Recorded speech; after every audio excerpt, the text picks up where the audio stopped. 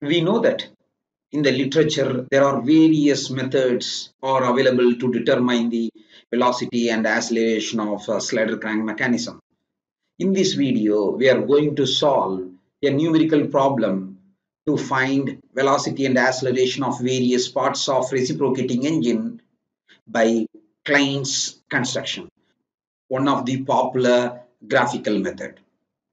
Understanding of this method becomes very crucial while solving the dynamic force analysis of reciprocating engine problems. So let's get started.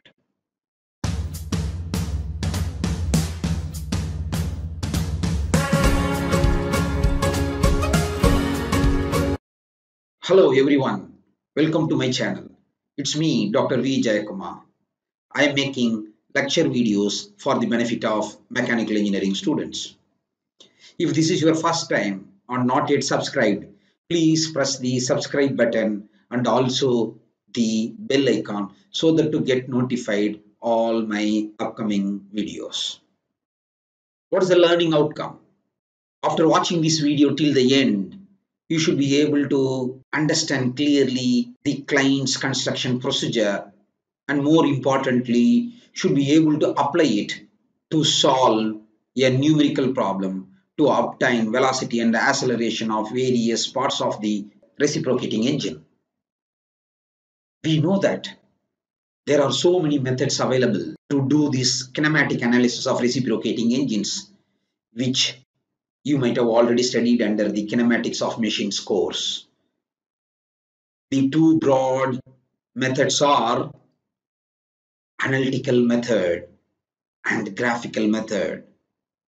Analytical method, the advantage being, especially in the computer era, it is easy to program them, automate them, and we could get the record velocity and acceleration of various parts at all crank positions. On the other hand, we have graphical method. The advantage of graphical method is that makes you to understand the subject much better, but the drawback being we could be able to get the answer only for a particular crank position. In order to get the answer at different crank positions, we need to draw the record diagrams separately. Having said that, from academic point of view, graphical methods are more useful and powerful than the analytical method. There are so many graphical methods available in the literature. We have already studied in our KOM subject relative velocity method, relative acceleration methods, instantaneous center method. In addition to them, we do have some other graphical methods, namely Kliens construction method, Ritterhaus construction method, Bennett's construction method. Of them, the Kliens construction method is considered to be the easiest and popular graphical method to find velocity and acceleration of an IC engine. Our aim is to determine velocity and acceleration of various parts of the IC engine by Kliens graphical construction method. Why we need to study this topic in dynamics of machinery course? Because this will be very useful while solving dynamic force analysis of reciprocating engine problems. Okay. What is that Kliens construction procedure? It has some steps which we need to follow one by one. Step number one will be, as always, we need to draw the configuration diagram. The given mechanism as it is, we must be drawing. That's known as configuration diagram. In the step number two, using the configuration diagram that we have drawn, we have to complete velocity diagram, which we call it as Kliens velocity diagram. Using the Kliens velocity diagram constructed, we can determine velocity of various parts of the reciprocating engine. That is step number 3 for you. Then we are going to extend our construction to acceleration diagram. The obtained acceleration diagram is known as Kliens acceleration diagram. That is step number 4. Finally, using the constructed Kliens acceleration diagram, we are going to determine all the record or unknown values of acceleration. So these are the 5 steps. Shall we see the detailed procedure by taking an example numerical problem? Yes, there you are. This is the numerical problem which we are going to solve today. Shall we read them thoroughly?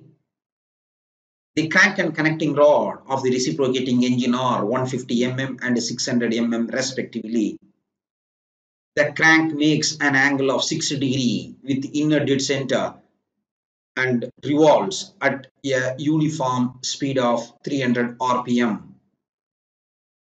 Find by Klien's construction velocity and acceleration of the piston, velocity and acceleration of the midpoint of the connecting rod, the angular velocity and angular acceleration of the connecting rod. These are the record data. Let us see what are the data given. So crank length is given R. Then connecting rod length is given. Then crank makes 60 degree. Then finally they are given as the RPM of the crank, N, right? So what are the things we have to find? So the given problem is clear for you. These are the data given. So these are the data we need to find. Let us see the solution. To start with, since they are given the RPM N, directly we can find the angular velocity of the crank omega. We know the formula. Omega equal to 2 pi n by 60. So substituting that, we will be getting the omega value as 31.42 radians per second. Shall we apply those 5 steps of Klien's construction method now? Right, let us apply step number 1, which is nothing but construction of configuration diagram by using the usual procedure. I have chosen the scale 1 centimeter equal to 50 mm. That depends on the R and L values given. Let us draw the line of stroke, choose arbitrarily any point, using the crank angle and the crank radius, get crank from crank end. By using the length of the connecting rod, we can get the piston end. Joining them, we will get the configuration diagram. Yes.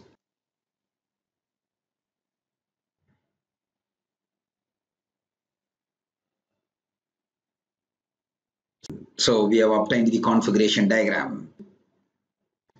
In the step number 2, we are going to draw Klien's velocity diagram. He says to draw OM perpendicular to OP such that it intersects the line PC produced at point M.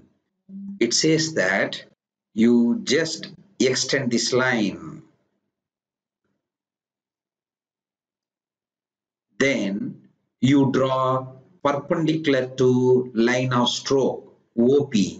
From O, draw a perpendicular line. Is what we call it as M. We call this OCM is nothing but Klien's velocity diagram. So having completed Klien's velocity diagram, which is nothing but a triangle OCM, it's time now to find various velocity answers. According to Klien's construction, knowing the value of OM and you multiply it by omega, you will be getting velocity of the piston. If you measure the side CM and multiply it by omega, you will be getting velocity of connecting rod PC. Is that clear? So first, we have to measure the sides of the Klien's velocity diagram. Measure OM. In this case, I think it's approximately about 2.9 centimeter multiplied by scale. What is the scale I chose? 50 mm. Same way, I could find CM value. On measurement, I am getting the CM value as 75 mm. We know that velocity of the piston is equal to omega multiplied by OM. So omega 31.42 multiplied by OM 0.145. I am getting this about 4.56 meter per second. That is the answer. Now, in the same way, let us find velocity of the connecting rod. Velocity of the connecting rod is VPC. What is the formula? Omega multiplied by the side CM.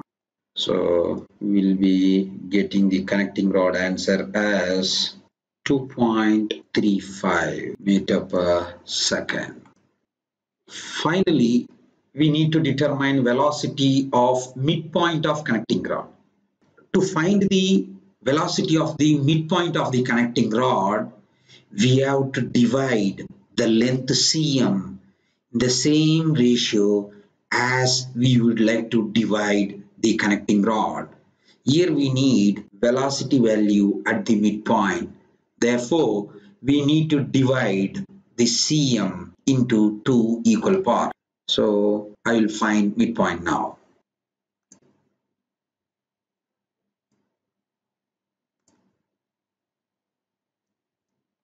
Let the midpoint of the connecting rod be capital letter D.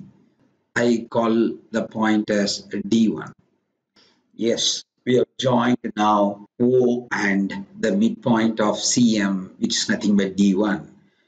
To find velocity of the midpoint, we have to find O D1 value multiplied by omega. So therefore, velocity of midpoint D is equal to omega into OD1. So OD1 by measurement we are getting at 2.9 centimeter. There you are. So we have obtained velocity of the piston, velocity of the connecting rod, velocity of the midpoint of the connecting rod. Let us move on to step number 4. Step number 4 is nothing but construction of the Kliens acceleration diagram. So it has few sub-steps. Shall we see them one by one? First, take C as center and CM as radius, draw a circle. Now take PC as diameter, draw second circle to intersect the first circle at points K and L. There you are. So draw a second circle taking D as a center, PC as a diameter. We are drawing them. What is that intersection point? This one is K. Let this one be L. Now extend KL to N to be located on OP. So let us join KL and extend till it intersects the line of stroke. L, I will join till it intersects at line of stroke OP. Then join KN, which we have already done. Right? So KN intersects line PC at Q. This is Q. Clear? Join OCQN, which forms a quadrilateral. Where is OCQN? OCQN, which forms the quadrilateral, which is nothing but Kliens acceleration diagram. That's all about step number 4. So we are going to get answers from here. If you measure OC and multiply it by omega square, you will get radial component of acceleration of crank. To find acceleration of the piston, we should be finding omega square multiplied by NO. So what I will do? I will measure NO. So I am getting the answer about 1.24 centimeter multiplied by chosen scale. I am getting around 62 mm. So first I need to find acceleration of piston. So what is the formula for acceleration of the piston? Omega square multiplied by NO. Right. So first answer we have got. So they have asked us to find angular acceleration of connecting rod. Alpha PC, formula for that is tangential component of acceleration divided by length of the connecting rod. If I measure, this will give you tangential component, whereas this CQ will give radial component. So now I need to find tangential component of PC. So for that I need to measure QN. So measuring that, I am getting the answer around 6.5 centimeter multiplied by 50 my scale. I am getting around this. First find ATPC. What is the formula for that? Omega square multiplied by QN. So I will get 128.3 meter per second square.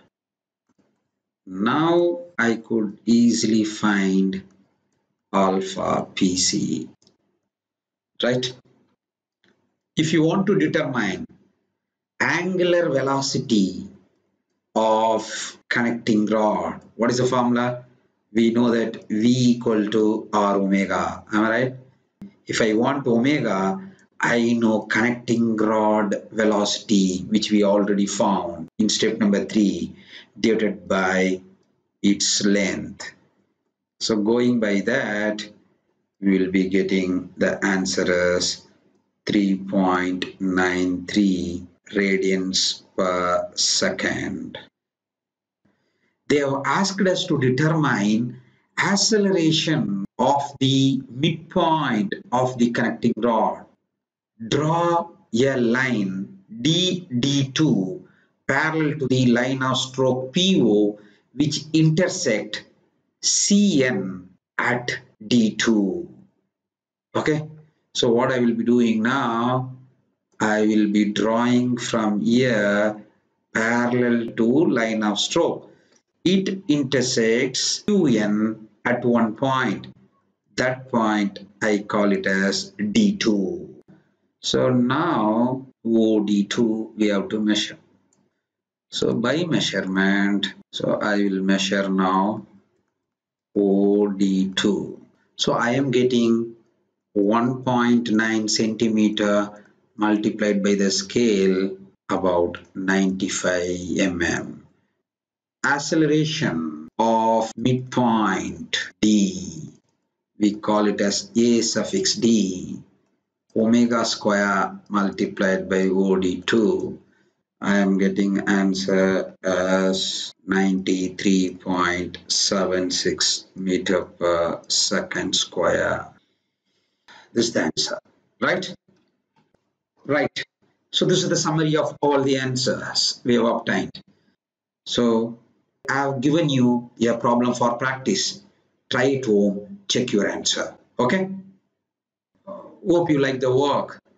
If so, please do support it by liking it, sharing it to your friends, and subscribing the channel. Let's see you all in my next video. Thank you. Take care.